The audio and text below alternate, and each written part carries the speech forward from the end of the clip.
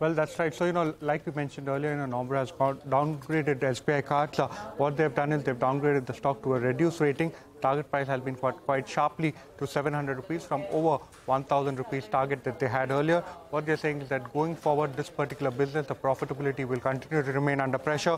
Also, what they're saying is that the credit card industry growth itself is moderating, and SBI Cards, even within that, is losing significant amount of market share. What they're saying is that the industry landscape is changing with an increase in riskier consumer segments, and what they're saying at this point of time is that the stretched valuations, almost 5.4 times book value FY25 and almost 26 times EPS, that the company is trading FY25 is something that is still quite stretched and does not justify, which is why they've gone ahead and downgraded the stock.